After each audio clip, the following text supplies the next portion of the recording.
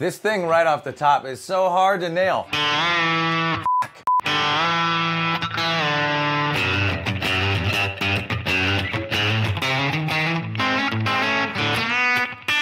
That's hard to do way down there. I'd like to do it up here. But then again, I don't have a G bender to make that thing work. He said he was gonna send me a G bender. I'm gonna hold him to it. I like this part a little bit later in the solo where it does that.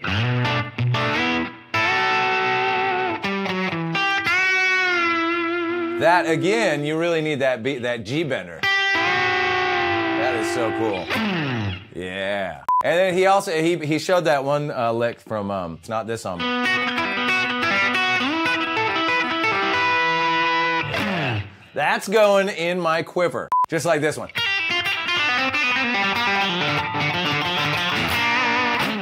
I'm glad that I finally got confirmation that I did rip that off from Brad Paisley. 1, 2, 3.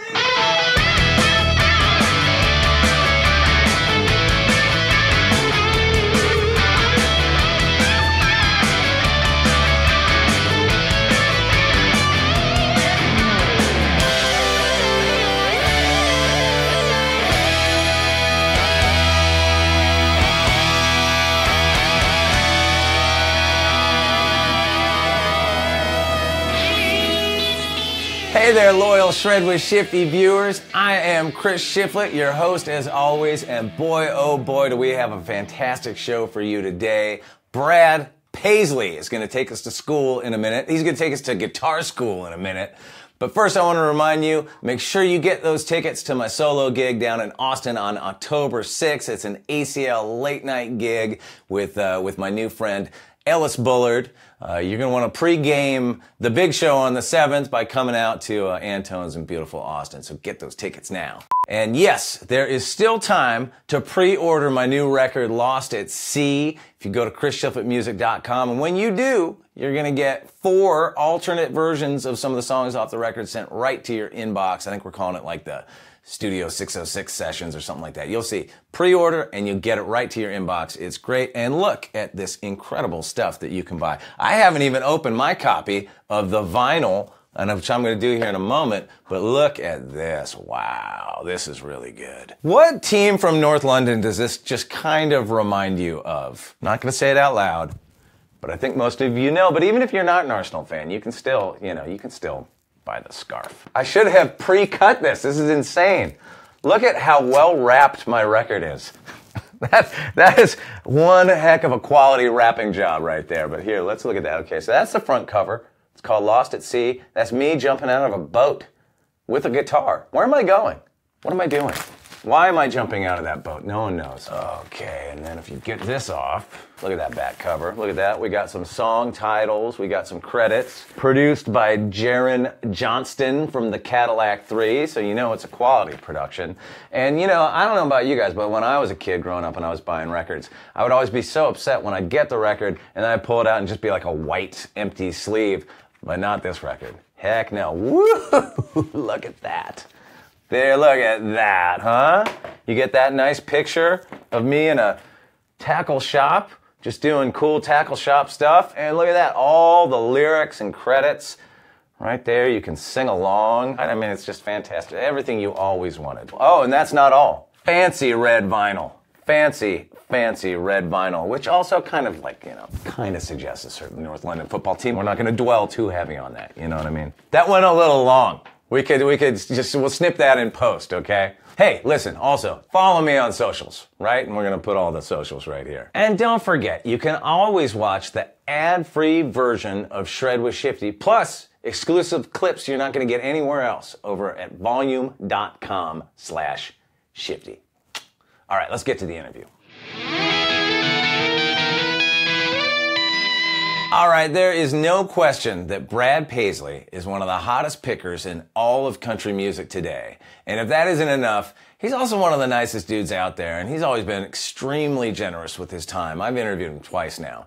And this episode's kind of funny because I've been bugging him all weekend leading into it about, when we were going to do the interview. Not realizing that he was in the middle of putting on a big charity concert up in Santa Barbara. And all weekend long, I was just bugging him, just blowing up his text. When are we doing the interview? What time? What day? Blah, blah, blah, all that sort of thing. And we never exactly, locked in which solo we were going to do, so I kind of half learned a few of his, which is very evident once we get into the lesson portion of the show, because I'm pretty much hacking my way through the whole thing. But Brad was totally cool about it, very patient. He's a great teacher. As you're about to see, this is Brad Paisley on Shred With Shifty. So what's funny is I play these solos different live, I realized, than they are than the record. So I went and looked up a couple of them, like Mud on the Tires we talked about, and American Saturday Night and Water. They've evolved in the years since I recorded the record. They're all a little different now live. And I was like, for like Mud on the Tires, there's this lick that goes. Let me turn it up a little bit.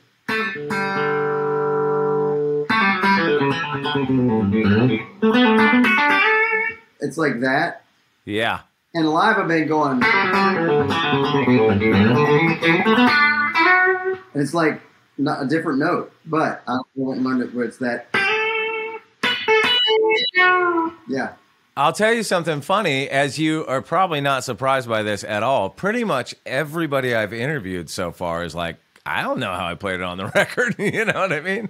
Like, I only did it that time once. Yeah, exactly. Yeah. Well, I mean, I learned these in the beginning, usually when we start a tour with it, but Mud on the Tires was like 2003. It's been 20 years, so. Yeah. So it's like, in 20 years, it's like, it's an anthropology experiment. Totally. Yeah, no, it's evolved. It's supercharged. It's grown. It's an adult now. Or it got dementia at this point.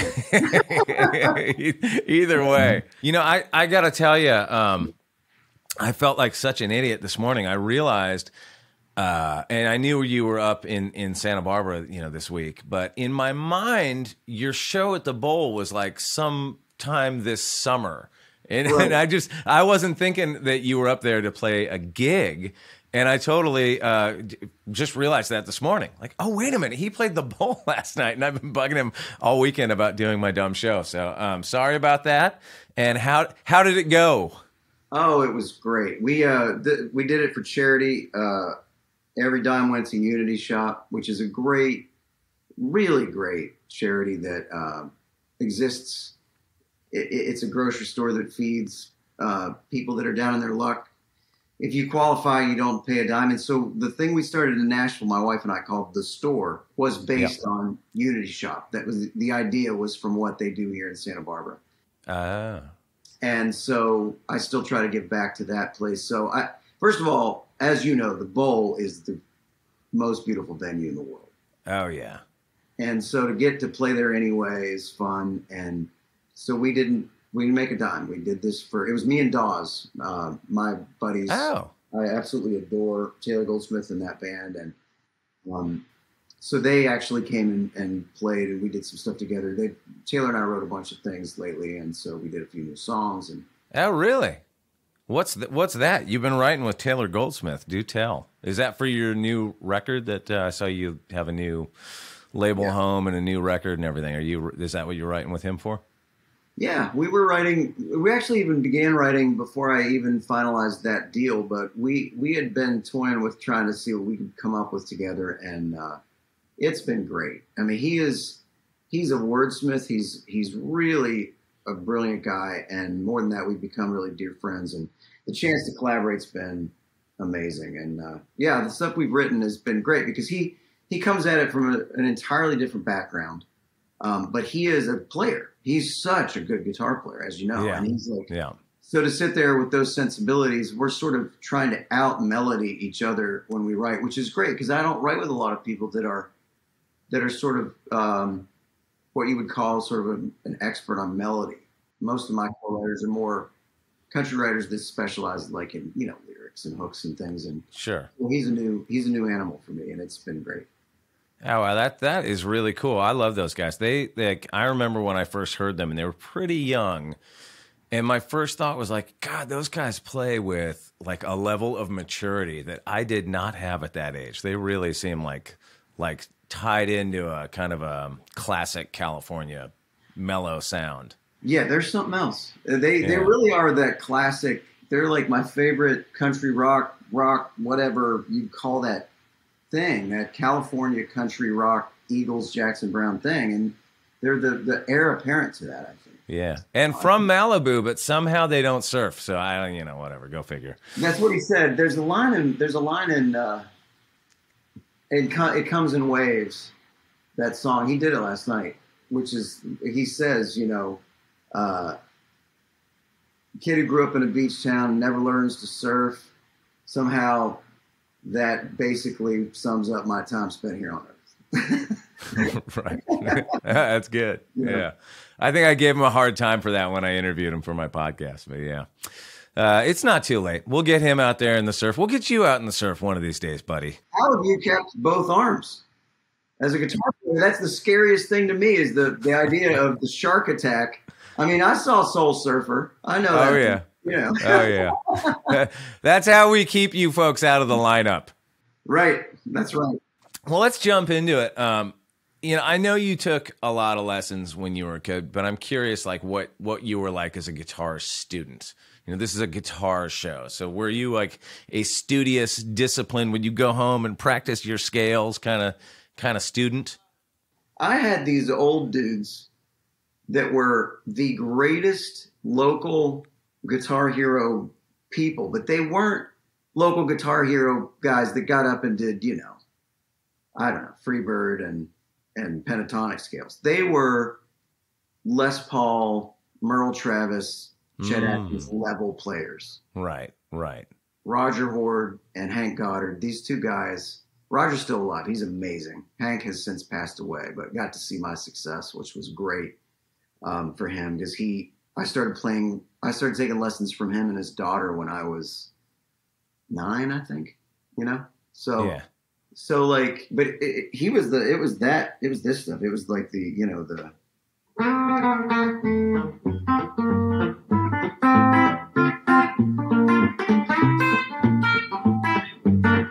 So I'm learning that at 12. Wow. The thumb style Chet Atkins stuff. And were you listening to that style of music? I mean, this would have been what, in the 80s or something, or maybe even a little after?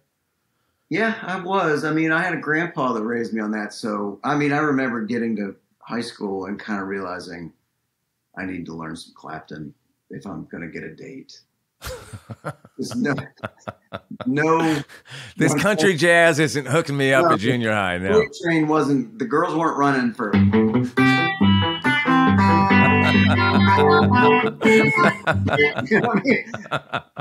I mean, back in the barn dance days, and I'm sure you could.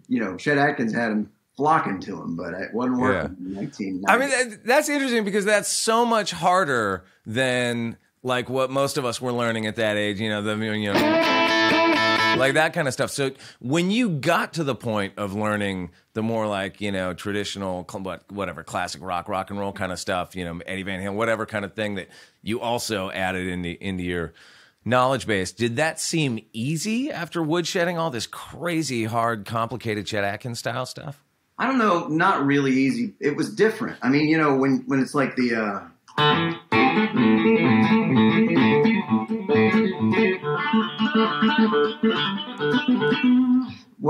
when you learn Hot for Teacher or something, it's like you're like, okay, wait, first of all, I need a distortion pedal that's better than what I've got. And then it's, you kind of realize also, they're thinking almost completely differently than I am.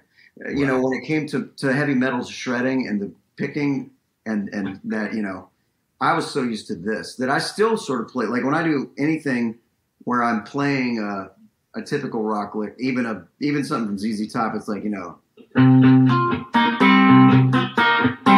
I'm doing it country style.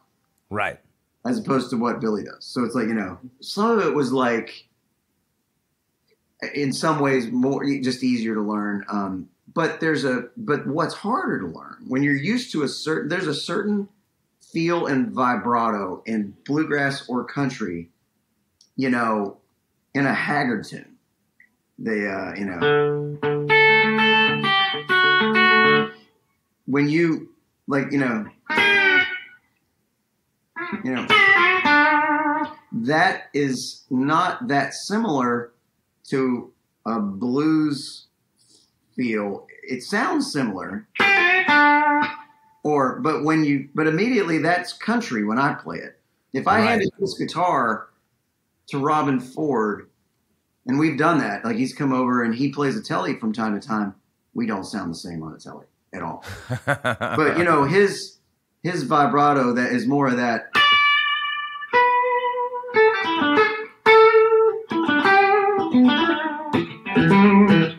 Which doesn't sound like, when it's country, it's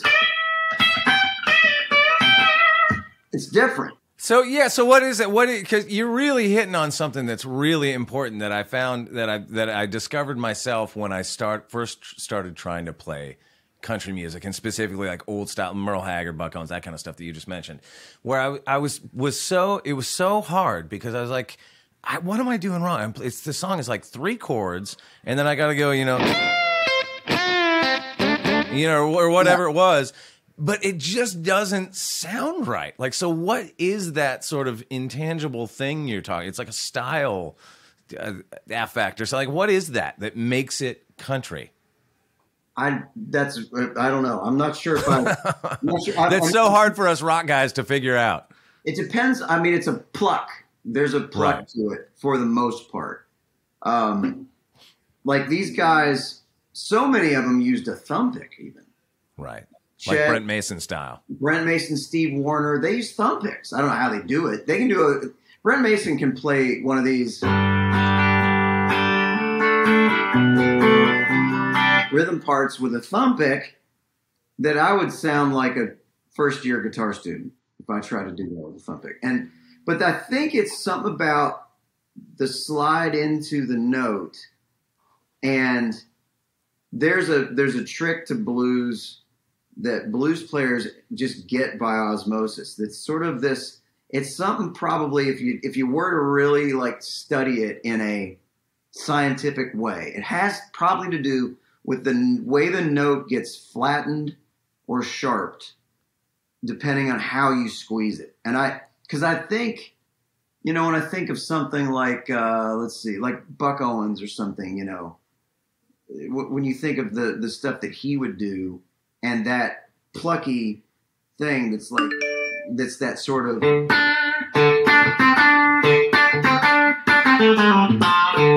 that right. That's immediately that sort of your little, as opposed to blues where it's sort of like, if you did something similar, it seems like it's more like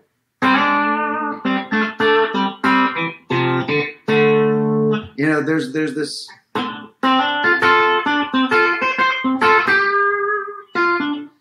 Like I did a song with B.B. King years ago. Greatest day ever, watching him in the studio when we went in and recorded him. And he's sitting there with Lucille, and there's something about, I don't know, one note, and it's different. It's just this sort of, and that vibrato thing. John Mayer did a thing once. It was either at the Rock and Roll Hall of Fame or somewhere where he played, it was like he's like Buddy Guy, and he plays the Buddy Guy thing, and he's like BB, and then he goes into like and every time he did something, he had their patented vibrato. Every one of the things he did was blues, and he captured in 3 notes who they each were. So I don't know. I'm not exactly sure, but I think there's something about the pluck and the attack and the slide up to the note that's like it's immediately country, and it's a few less chromosomes immediately. Yeah, I mean it's so true that there's something in that style that just you hear it, you recognize it, but it's hard to isolate.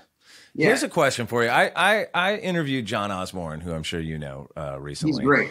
Amazing player. And I asked him, and I'll ask you the same thing. You guys are such rippers, and country music seems to have always embraced ripping, not just ripping guitar, just ripping musicianship in general, but specifically guitar players. My God. Why do you think country music, when rock music stopped embracing lead guitar playing, country music kept embracing it? Well, there came this movement in the 90s, which was the Alan Jackson, Clint Black, Garth, all that.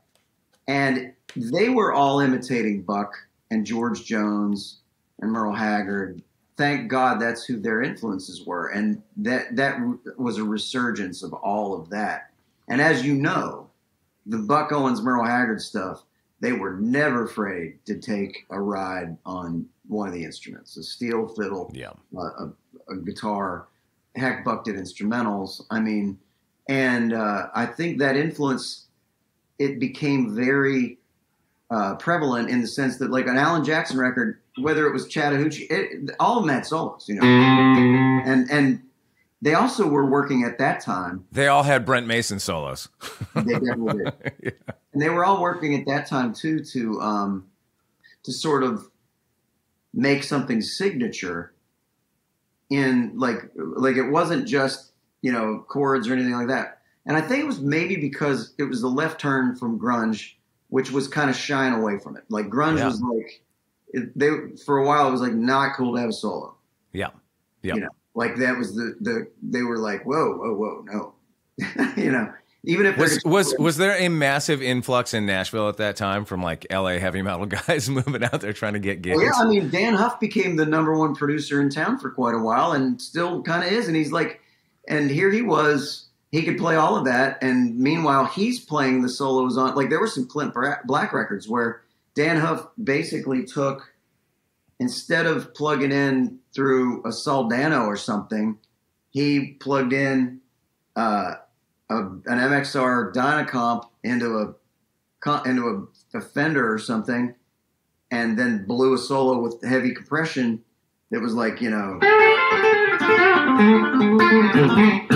one of those, you know, and it's like you'd hear that in the middle of a song and it's clean, and it was like, uh-oh, here they come. Do you remember what was the first thing you learned, the first lick that you learned that made you think, all right, I got this now. I'm a lead guitar player? I'll call it Boogie Woogie. My grandpa loved this lick. It was his thing. It was something when, you know, I had graduated from, and, you know, where you're learning the... like learning old fiddle tunes or something? Yeah, Yankee Doodle, one note, and then two notes. And then all of a sudden, my guitar player teacher, this guy that was this old jazzer, he wanted me to learn this lick, and it was an extension of, it was basically like boogie woogie piano on the guitar. It's like, and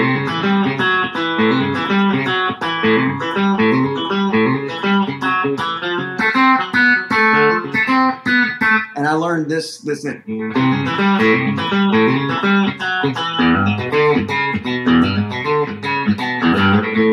when I learned that was the first thing I learned that didn't sound like I was reading from the Mel Bay book.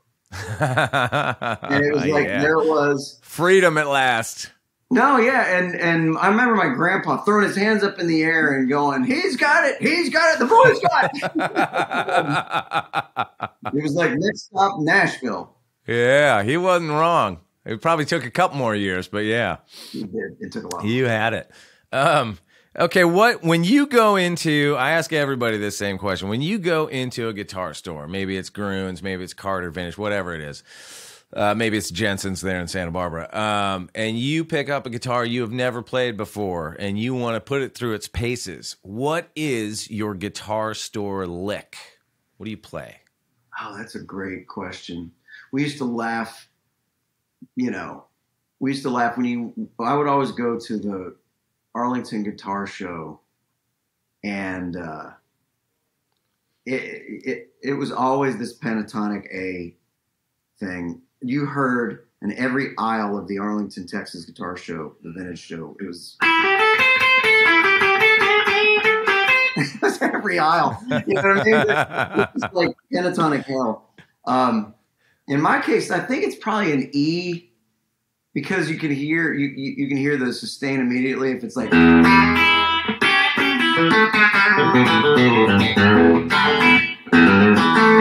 I want to hear whether guitar is going to like hold that chord. I'll probably do that. You know what I mean? Oh, nice. I think you just won the Guitar Store Lick sweepstakes of the show so far. Oh, I don't know. That's pretty damn good. But it's like, that. If you do that, you got, it's different than up here on the neck, which doesn't tell you anything about it. It's that.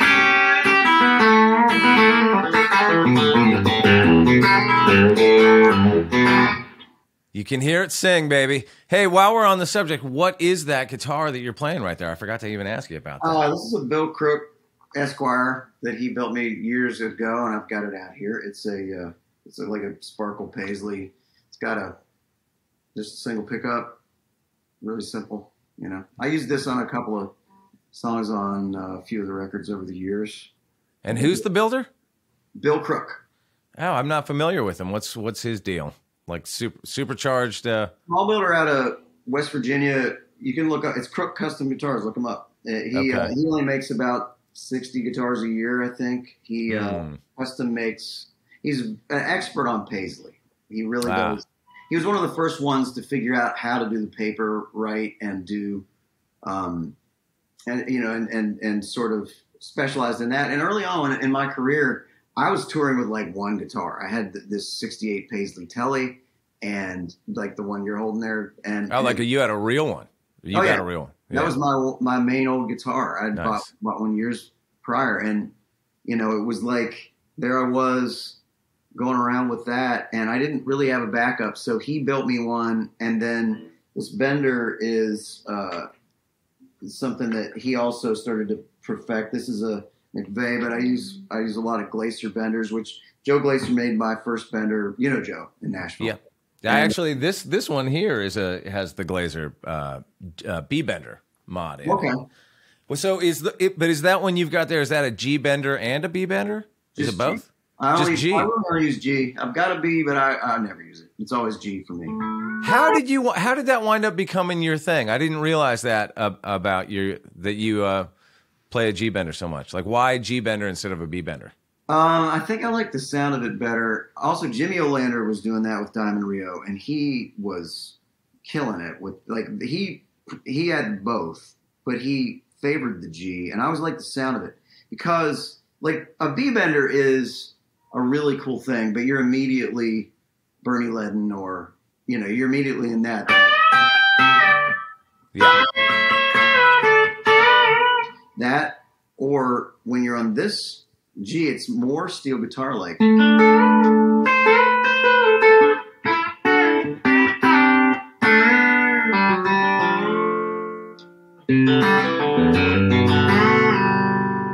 know what I mean? Wow. And is that set up the same as a B bender, like with the little pole right there? Because I thought like G benders, I had thought like when you have a G bender and a B, and I realize that's just a G bender, but that they did it off the back strap lock or something like that. So what Joe does on his doubles is down, and then you clip one to your belt and it's out. So you go out for the B or G or down. Oh. So one or the other. So you can go. Like that, basically. But you look like you're sword fighting. Yeah, that is so much more. Like, I can't even, like, I don't trust myself to play my actual B bender live. Right. Because I bend it out of tune when I don't mean to, and then I don't know, then I forget, like, where I can get that whole step bend, and then it's just, like, overthink it, you know what I mean? I'm going to challenge you what I'm going to do, I'm going to send you a guitar with a G bender in it, and I'm going to challenge you to play a G bender something solo or lick in the next Foo Fighters record. You have to do it. Well, I'll tell you a funny story about that. I will accept that challenge, but I actually, when we were recording out in Nashville a few years ago at Zach Brown's place, I borrowed a B bender for the song that we were doing there, and I worked out a little B bender lead, and it got freaking shot down before it ever made it onto tape. That's because it's a B. You need the G. The G. Well, there you go. That's right. Yes, I'm gonna take you up on that challenge. I like that challenge. Did we just decide what song in the preamble? It can be any of these that you think people would want to figure out along with me, because I'm figuring it out too. Like I said, it's different now. Well, I like what you showed me before we jumped in here on how you play that Mud on the Tires. So that was from Mud on the Tires, right? Yeah. So I'll play you right now the way I do it live, and then I'm gonna show you what I think the record has. And the record's better. It's just that it's evolved to be not that. But at the end of the song, it's a solo that ends the song. It's not even in the middle. It's an interesting thing. It's kind of a break at the end on this. But I remember figuring, well, the thing I like about this solo, the Mud on the Tires solo, isn't flashy. It's not meant to be like, it whoa. Isn't flashy. You're saying it isn't flashy. To me, it's not. It seemed flashy to me when I was trying to work it out before we jumped on here. The flashier one to me is American Saturday Night, which is that, it was just like there's a lot of that stuff, you know. Yeah. Yeah.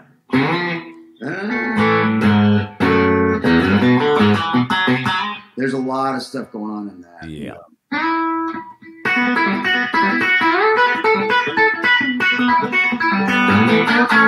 That's you know, before we get into Mud on the, will you just explain how you play that lick? Because that is really great, and I can see from where your hands just were that I did not figure that out right. I was doing something like. That's not a bad way to do it. That might even be better. Well, how do you actually do it? So these two. So. Oh, okay. Wait, so which string are you on that?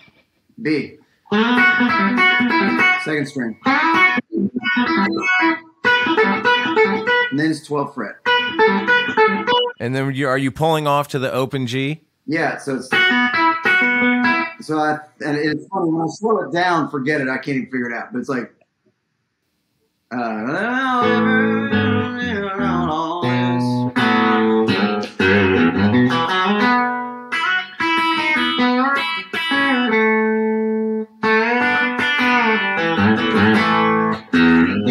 I can't remember the rest of it. So it's like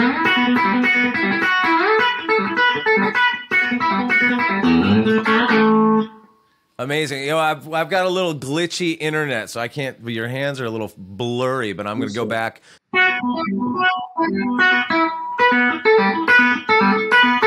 And don't worry about the fact that the open G is not in the chord, because you're only kind of using it as like a ghost note. So it's like, so you slide up on the D string. Yeah.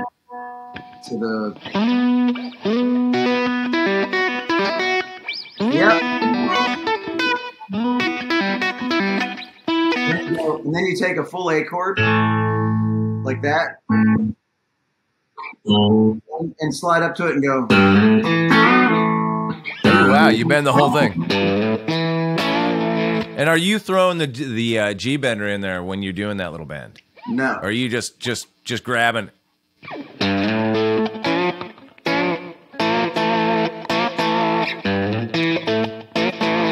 Where it's really fun is to keep your and not bend your A note. Oh man, that takes some working out.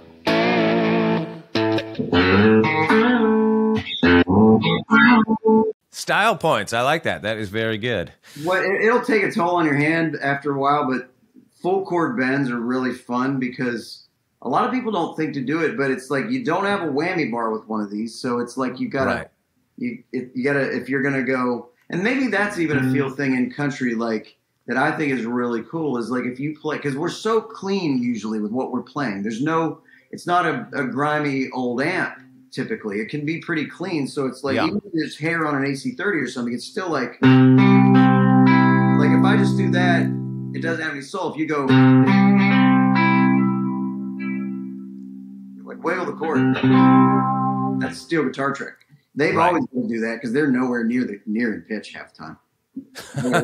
Right, they're gonna slide it around in and out. Yeah, that's really interesting. That's where like the style comes into it, and like You talk about not having a lot, like a wall of gain, like a heavy metal guitar player, you know, classic rock guitar player. But where does that tone come from? I know you've played through like what Trainwrecks and AC30s and things like that. But do you keep them kind of clean? It doesn't sound like there's a lot of hair on them. So is that like what's your go-to compression pedal or something to make it kind of do that thing?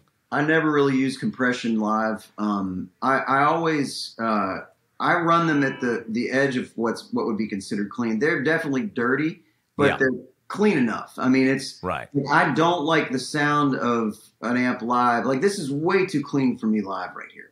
Okay. When I'm doing with the little amp in the room here. Yeah. You know, it's great to hear the notes, but live I'd be dying right now because I wouldn't be able to compete with the band a little bit. So it's got hair on it, but it's that Class A AC30, like with the Dr. Z's that I run.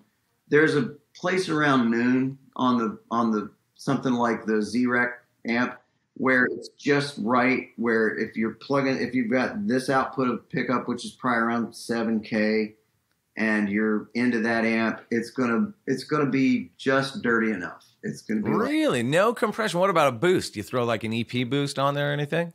No, I mean I'm just hitting that. This is the other thing about AC30s too. When you do a boost, it's dirty. Like those amps are they're not Fender Twins. So it's like, I mean, it's just me straight in with like a delay pedal. Like there's a little delay on this. Hear it? Yeah. Yeah. A little bit of delay like that. And sometimes reverb, sometimes not. And then typically just turn the amp up till it sounds good. Yeah. And there's a point when it does. And there's a point when it gets too much. Are you still playing real amps on stage? Yeah. Really loud. Like last night, playing with Dawes, Taylor loves, like, I think he's got a Fender Princeton or something, plus actually what he used last night was, he had either a Bad Cat or a Matchless.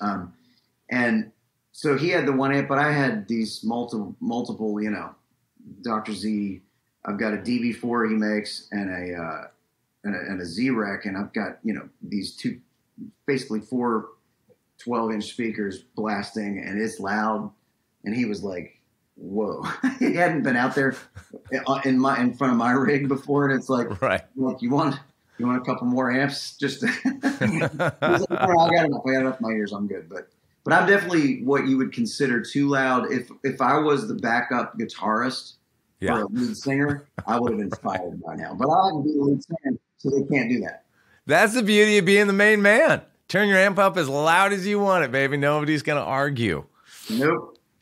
Hey, so Mud on the Tires, when you were in the studio recording it, do you remember what guitar, what amp, and I mean, you just said you don't really use a lot of pedals, so if any pedals at all, what your setup was in the studio? Yes. In the studio on Mud on the Tires, I used a combination of things. I think it's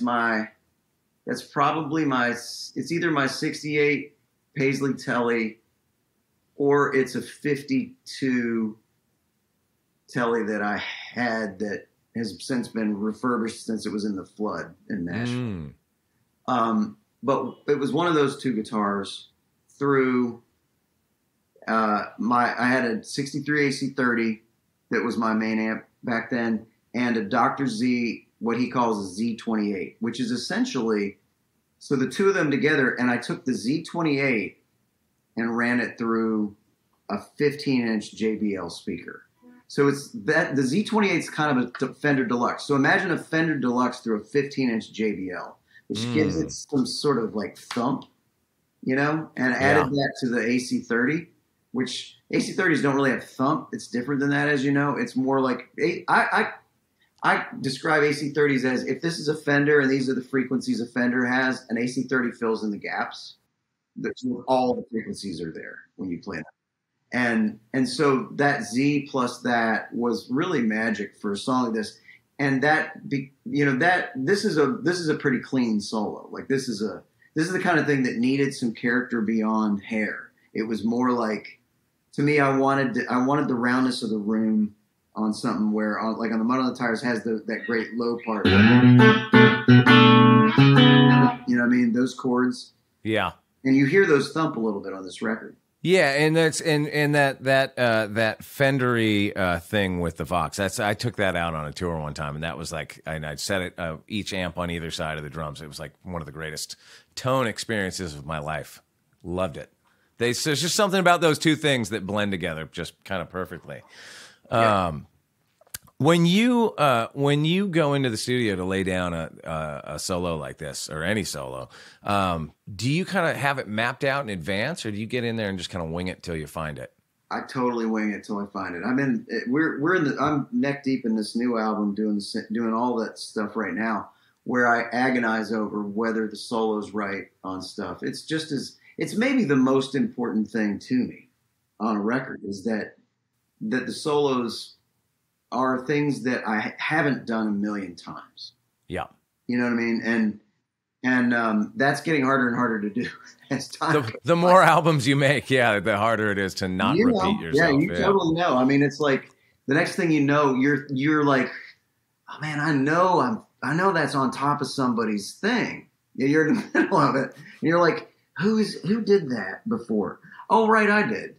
Right. You're like, I know I'm getting sued. Well, no, I'm not going to get sued. I just sound tired is what I sound. Yeah, I love that. You know, when you know you're biting something, even if it's biting it from yourself, I don't know. If you can't place it, I'm always like, wow, that's just meant to be taken. I don't know. I'm just going to do it. Yeah. Yeah, do it. Wait on the attorneys to call, right? Exactly. You know, I mean, we talked about how country music has always embraced guitar rippers, but did you get pushback like in the early part of your career for, you know, for some of the solos like this, where like were people like, all right, dude, you can do that on 8 of the songs, but like this needs to be a single. You can't be doing all the noodling on every song. They were pretty good. I mean, I for the most part, everybody kind of realized after a while. I eased into it too. Like, first single was a ballad with no guitar solo. Right. Second single was a ballad with no guitar solo. Third single had a ton of guitar solos. It was a song called Me Neither. And it kind of existed to be funny. And, you know, you're asking a girl out basically in the song. And it's bluegrass. It's this. It's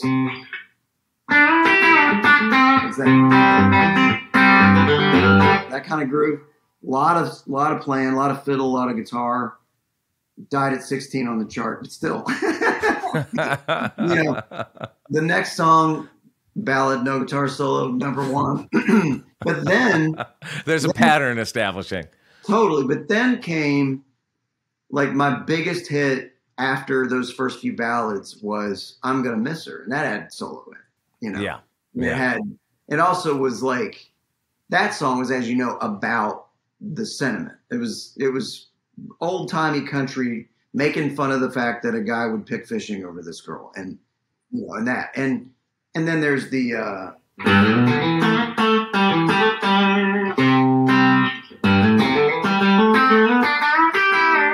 those kind of things going on in it, and so much fun to just pull off that, and nobody noticed the solo in that song, so I got to buy the goalie, and the next thing you know, I'm doing whatever I want. But you know, it's like anything, you start to realize that the powers that be that may or may not have an opinion on guitar solos, they have no idea. They don't know. You and I both know, you take the guitar solos out of our favorite songs, they may not be our favorite songs. Sure. And the best solos are like, you know, it's like an additional bridge or something in the song. It's sort of oftentimes a melody that you could sing. It's just a scene change. You know, I couldn't agree more. And I couldn't agree more with what you just said a second ago. They never know. Nobody knows how this thing works or why something's a hit or not. You know, but everyone will try to tell you that they do. Well, they try to get, you know, the most thing that we run into, that you've probably ran into as well, is you do a TV show or an award show. It's the notorious worst in that sense, where they're like, yeah, you know what? You're at 3:33, and we really need this to come in under 3:30. And I'm not kidding. You know, that. Yeah. And it's like 3 seconds, and it's like, could you cut maybe some of the solo? It's like, look, if I was some singer, hired a guitar player who didn't even play on the record, that'd be one thing. But this is part of my presentation of this. Yeah. So So the next thing you know, we're like cheating it a little bit in rehearsals at an award show where it's like, you know, the end of the song, instead of ending with a, we're going. Right, yeah, yeah. When the show ends, it's good night. Yeah, You know, yeah. In our case, we just be nervous and play it. You know, we're going to play it 10 seconds shorter than it was at soundcheck anyway, because it's just going to be like, you know, twice as fast. Yeah. Yeah, that's funny. Well, you've always done such a good job of maintaining that balance of, obviously everybody knows you as being a incredible guitar player, but they also know you for your songwriting and your voice and all the rest of it too. Well, you know, it's for me. Somebody has always said, "What would you do if you had to pick one?" Which is that's the just absolute easiest, lamest interviewer question, but it's the answer's guitar. Yeah, sure. Well, it all comes from there. All the rest of it comes from there. You right? and I both. I mean, it's that thing. That's where the love of this comes from. And then there's performing is fun and writing is great and all of those things. And I wouldn't want to break any of that up. But at the same time, you know, when it's all said and done, you and I will be sitting in an easy chair in a rest home playing the guitar. 100%.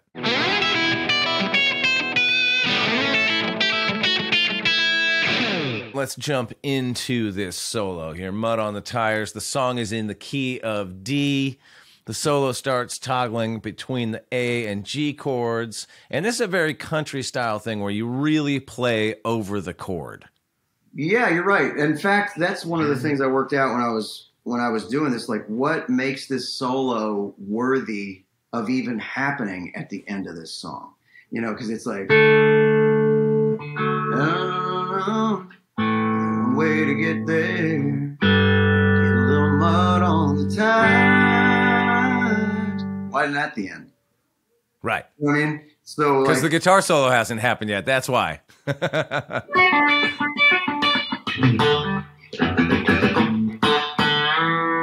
Yeah. How are you playing that little build thing at the beginning? What is that? Up here. And are you plucking all those notes? Yeah, that's not delay. I think that's me playing it.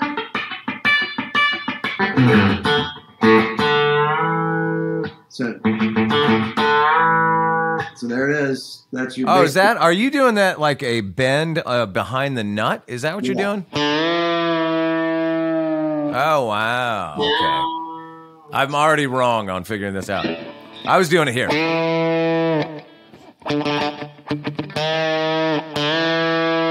Man, that is hard to land that in the exactly right pitch, you know? You did low A. Ah.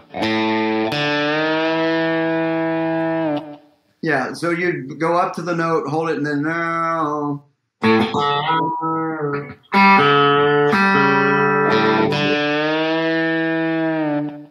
The guitar I always play live on this song, which may have been the one I played in the studio, is called Splash. It was a green Crook Paisley that he built me, and I hated the color of it. It was this cute green. And so I just painted it, and it's got this sort of Partridge Family looking paint all over it. And we call it Splash because it kind of looks like a splash on the front. And that we have replaced the nut on that guitar 3 times because I always play that on Mud on the Tires. And we wear out, like the D string before you know it is just touching the first fret. Because the song, every night gets this hammered. So.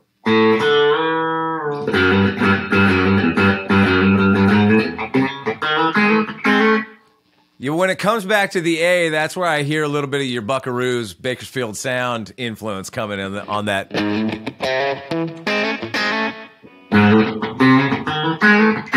So you're basically sliding that A chord up a few times. So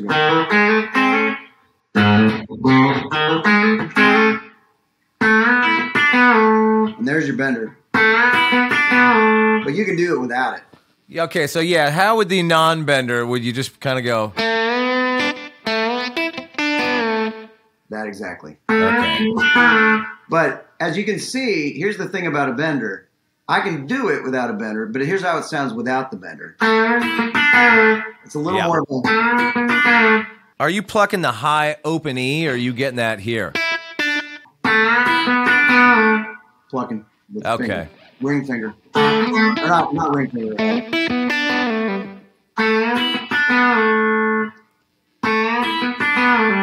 Yeah.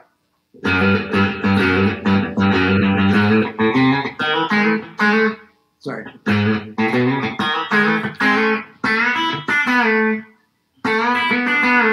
And then what's that? And then you get into that real fast little arpeggio thing. Isn't there something kind of like? Yeah, that's right.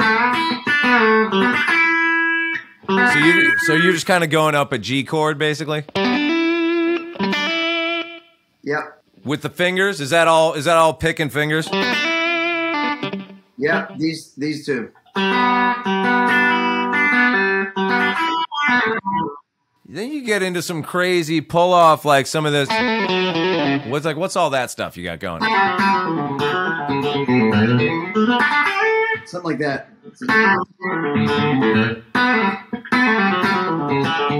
That. Sorry. I can't even remember. Now, when I slow it down, I can't do it.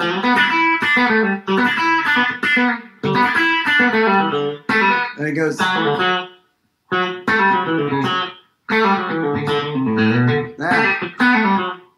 You know what I'm going to do? Watch this. I'm going to listen to it. I think it's that. How are you pulling off, like, is there a blue note in there? Yeah, so it's like.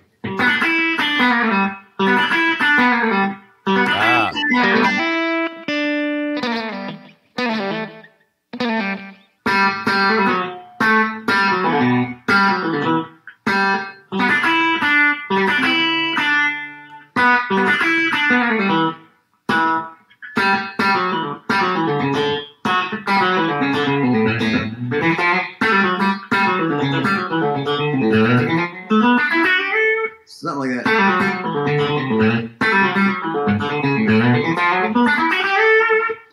So down here, that's all kind of in the what kind of pentatonic, boxy? Yeah, so it's like. Now live, what I do, I go.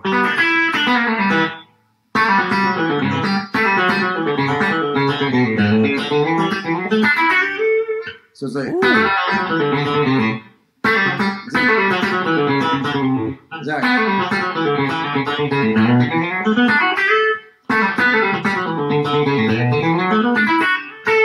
So it's like you go. So if you go like this, you're going to stay on these notes here. So there's these two open strings. You got.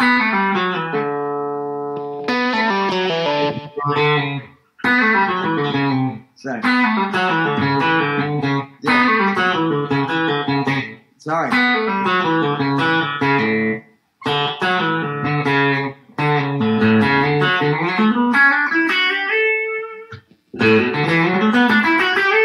That's how it ends.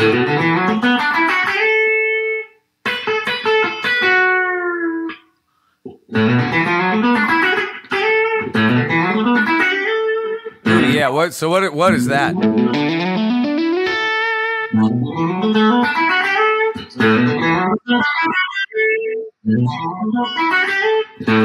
Wow.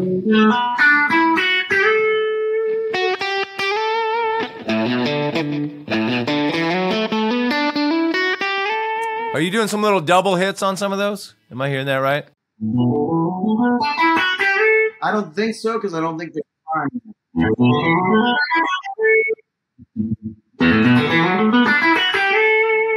Oh, does that start on the open E?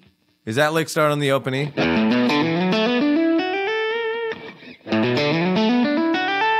me see here.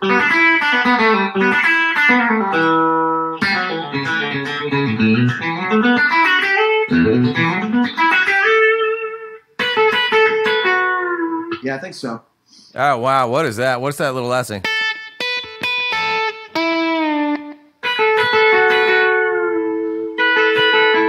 So you're How like, would a non-B bender player hit that bend? you can do it like this, where you go.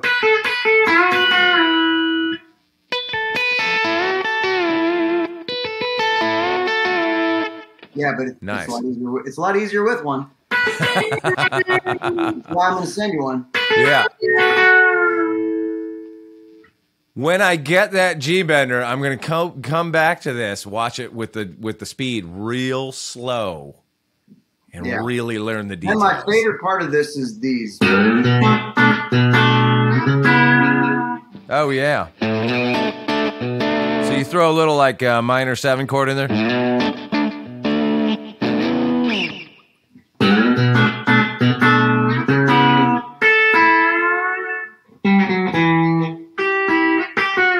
So it goes, that whole section, I feel like you really need that G bender because this is where it gets really beautiful. You can do it, and there's kids in Nebraska that can do it. Right. So it's like, I got tune.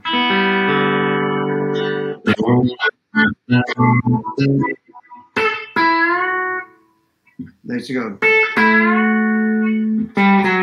Sorry.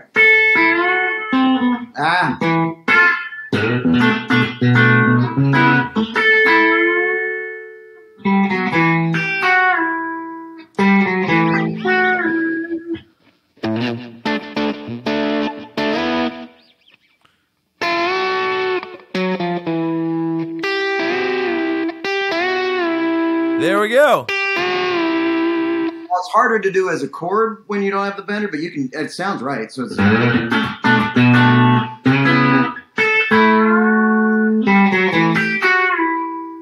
And it's also about like it's the notes that you're leaving ringing while you're doing the G bender. It gives it that beautiful twist. You know, they're that's pulling where on it's each other. Basically ripping off a steel guitar for sure. Yeah, that's the thing they do all the time. So.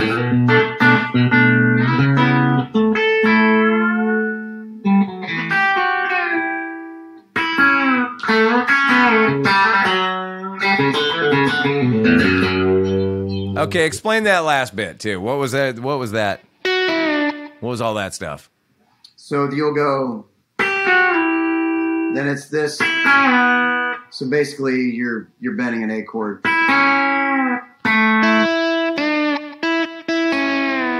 Then this is the hard part without the bender. This is the one that's maybe impossible without, but you can do it. But it's hard. It's this. So,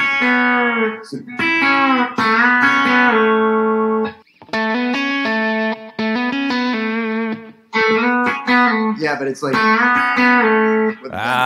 so you're kind of on a little you're on that little A interval right there, but you're bending up to it. Though. Yeah.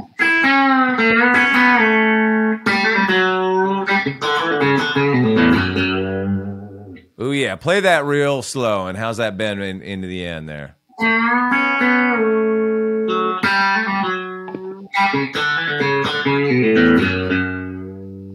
See, now that is exactly what you were talking about earlier. Your attack is just so frickin' country. You know what I mean? Like that is all that snapping and popping of it is just that's the thing that makes it the thing, you know? Drives the cowgirls wild and my wife mad. Insane. Oh, nothing makes my wife angrier than me playing guitar. Are you kidding? Jesus.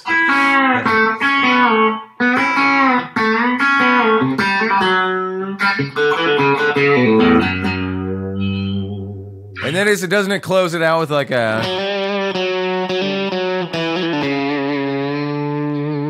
And then live we go... Yeah, that's all. Yes, unless it's an award show, and then you just go... Yeah, no, award show. We'll be right back as I'm playing the solo. You'll hear that. Right. Exactly. Harry Underwood. Hey, buddy, would you be so kind as to take a few fan questions while you're here? Because I always throw it up on my social media who I'm interviewing. And I feel like I blew the middle part of this, but they'll figure it out. It's fine. All right. Yeah, hey, if you want to take another stab at it. No. Feel free. It's this main first part that I play so different live where it's... That's it. But see, when I go fast, I can do it. Yeah. When you slow it down, it's like, do you exhale or inhale on your golf swing? I don't know. Well, now we've got that you doing that isolated, so people can, like throw that into their amazing slower down or whatever, and just they'll figure it out, and they'll tell me I'm probably wrong there too. But that's all right. Well, for sure. I on that tip, I think I told you this years ago when I got this. I got this thing that was like how to play guitar like Brad Paisley. There was like an instructional series, and sat there and woodshed it on a bunch of them. And the one that really stuck in my mind, and I've always wanted to ask you if this is even in fact one of your licks. But I mean, I use this all the time, like every night. I think it's even in my latest song. It's in the guitar solo. I put it in there, but it's like a pull-off thing in G, and it's just like just pulling off the minor pentatonic scale with the open strings.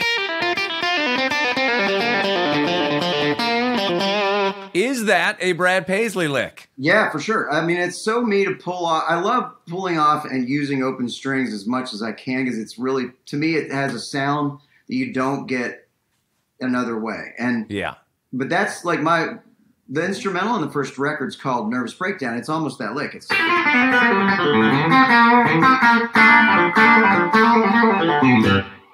yes, and that's the whole. And even there's some licks that I really like in like I'm Gonna Miss Her, where it's like I'm gonna miss her.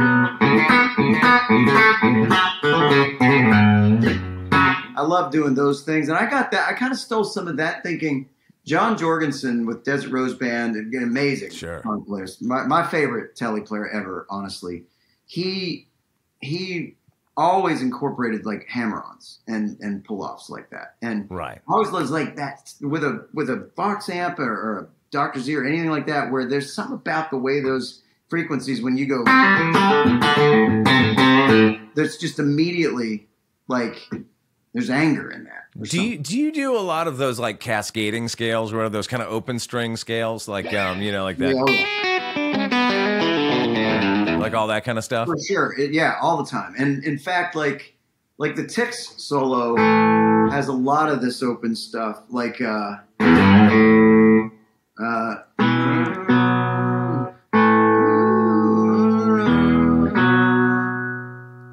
that hard to reach?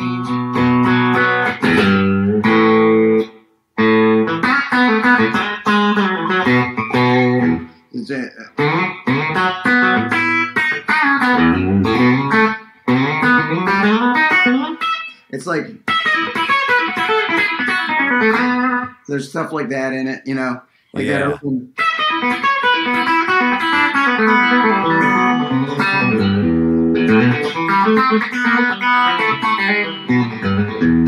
Like any key, you can kind of get away with it, except maybe F sharp or something. But it's like even then, it probably sounds good if you're. And to go back to what you said earlier, if you just get over it, if you pass over it quick enough, you can almost kind of play anything. Well, I mean, Miles Davis would no wrong notes, right?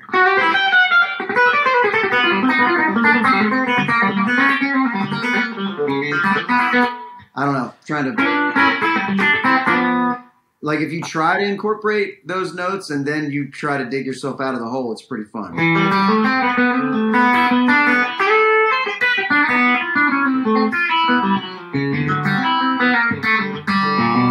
Just end on the G. Oh man, I love that stuff, man. It's like it's that stuff with like when you get into those open string cascading scale lick things. It just sounds like it's the lead is falling in on itself. Like what is happening? Things are coming from every direction. I love that. James Burton even started that stuff back with even the Elvis things he was doing. Like he would do the. I mean, it would be like, what did he just do? And he still got it. It's right. Yeah. God, I got to get him on the show. I will tell you, country music is well represented on this show so far. And you know what's not? 80s rock. I can't get any of those guys to do it. You would think those it would be, you just wouldn't think it would be that hard. I can't get any of those guys to do it. But so far, country music, we got Brent Mason, we got Brad Paisley, we got John Osborne. You could throw Lindsay Ell in there. It's going to be good. All right, let's get into some fan questions. And you might know my friend Charlie Starr from Blackberry Smoke, but his question for you was Don Rich or Roy Nichols?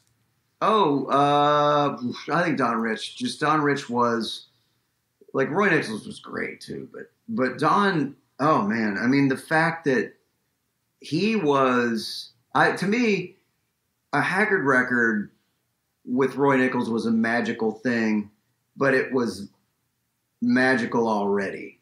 The Buckaroos with Buck and Dawn, that was it. That was a chemistry. I mean, you know, he would introduce Dawn. Buck would introduce him every night as my right arm. Right. Yeah, I mean, and Buck was no slouch. Buck played on sessions in LA. But here comes Don Rich, who's the best guitar player that you could have ever imagined. And he's coming up with stuff that just, those two guys with dimed twins. Oh, yeah. You know what I'm saying? Oh, yeah. Dimed. And the treble dimed. Yeah, yeah. At Carnegie Hall. You know they didn't know what hit them. Yeah. Oh, that must have ripped their faces off. And weren't they like playing like flat wound strings and stuff too? I mean, it's yeah. As well as no monitors. Right. Sure. And as people have said to me, if you had a time machine, what would you go back and see? For me, a close second would be Hendrix when he walked out and covered Sgt. Pepper's the day it came out. Yeah. But number one would be Buck and the Buckaroos live at Carnegie Hall when nobody thought they should even be there. Yeah. They've been invited, and Buck really saw that as the moment that they had made it in the eyes of the music community. And right. And for me, I think it's the best country album of all time. It's live. It's played perfectly. They couldn't fix anything. Yeah. It went down to 2-track. You know what I'm saying? It's crazy. So. Yeah, you have to assume in those days there was no going back and patching stuff up. It was just whatever it was. And you were friends with Buck, weren't you? Didn't you get to know him? Yeah, he was amazing and took me under his wing and was got to do some things a lot with him over the years, and that is something I just never regret it. When I married my wife and we started living in LA part time, I would drive up for lunch in Bakersfield, and any day that she was working and I had nothing to do, I would go up and just have lunch with them, and we'd sit and work around in the studio. We'd do a few things, or we'd just go eat and we'd talk, and next thing you know, I'd show up on a Friday and sit in with the Buckaroos or whatever. Yeah. Amazing. Okay, John Newsy84 has 2 questions for Brad. How did your start at Bluebird Cafe shape you as a songwriter and performer? And then I visited Nashville in March and caught your performance with Dawes at the Ryman. It was incredible. Do you enjoy the challenge of playing to another band's audience? Yeah, for sure. I definitely both the Bluebird. I didn't play there a lot in the beginning. I played there a few times. I did an open mic night one night, and in the beginning, before I even had a publishing deal, and you just realized the thing about Nashville that isn't the case in other cities to this degree. When you play anything in Nashville, and you are standing on a stage in that town, especially a songwriter night or a place that's known for that, like the Bluebird or 12th and Porter, or one of the famous clubs that we've got down. Ace of Clubs used to be there. I'm trying to think. We've lost Douglas Corner, which was a great place. But like, you know, when you're up there, there's way better people in the audience than you. I mean, that is the case in every city. And it's like, so, and you know that, especially when you're aspiring and you're up there singing your song and you're going, oh God, they are evaluating this. And if you win them over in a town like Nashville, you're on to something. Right. Because I remember playing the Bluebird early on and having people come up and say, and hand me their number saying they wanted to co-write, which was a great sign. Yeah. As opposed to you played and everybody's like, you need to go home. Well, I mean, were you going up there and playing songs that you had just written by yourself? Like, was this before you were even writing with other people? Yeah, for sure. I was foolish and did that. And nowadays, it's different now than it was. Back then, it was a little foolish because if you didn't have the means to get that cut quicker than them, somebody might write it. Somebody might take it and they could change it enough, you know. Oh, wow. You're giving a hook away. If they right. Right. You got to be careful of that. But these days there's YouTube. So you're going to have, and all of that, there's video cameras everywhere. And so you're going to have a record that's like, hey, I sang that already. Yeah. I did that night. So it's a little less risky now. That's the only good thing about all this extra social media, really. Did that ever happen to you or anyone that you were tight with? No, I'm lucky in that sense. I mean, there were some songwriter friends of mine, but it didn't happen in that way. I've had some songwriter friends that pitched ideas to other writers, and then the writer went and wrote it. And you can't copyright an idea, and that isn't necessarily illegal, but it's wrong. Right. In our town. Sure. I mean, you don't write for long in Nashville if you do stuff like that. Yeah. Anywho, buddy, thank you for doing this. It was so great. You're so generous with your time, and I really appreciate it. I'm honored. Again, if anybody can play the solo better than me, you'll do better than I did. But I came up with it at least right there. Well, we're gonna challenge people to watch this episode, learn it, and post it, and we'll see what they come up with. Oh, they'll kill it. It'll be great. Yeah. Epic, man. Thank you.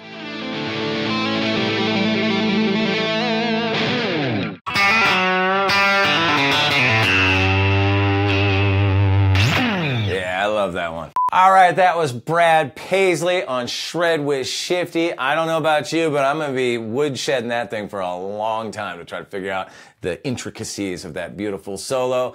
We're going to be back in 2 weeks with my man Charlie Starr from Blackberry Smoke. We broke down Waiting for the Thunder.